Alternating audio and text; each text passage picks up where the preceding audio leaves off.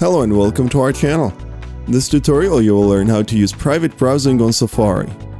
Private browsing is just like the incognito mode in Chrome. Simply put, if you want to browse the web without any of the history or cookies being stored, then this is the feature you want. Your browser history won't be stored, nor will you be able to recover closed tabs. Websites where you log in will still be logged out next time you visit them.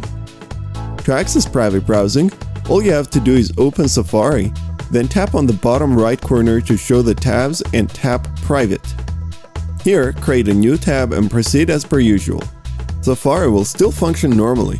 Additionally, you'll still have the regular tabs open in the background. You can switch between regular and incognito modes by tapping the same button again.